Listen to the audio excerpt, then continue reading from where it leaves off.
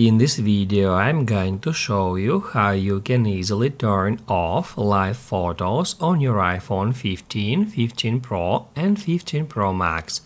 Be sure to watch the video to the very end so you don't make any mistakes. Let's get started, and first off head over to Settings, then scroll all the way down until you find Camera. On Camera, get into Preserve Settings, then scroll down to the very bottom and turn on the option which is called Live Photo.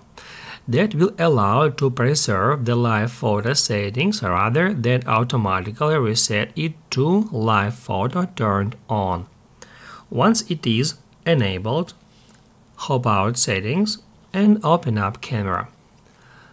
Then tap right here at that icon to turn off live mode. It says live off, and basically that's it. If this video helped you out, don't forget to hit the like button.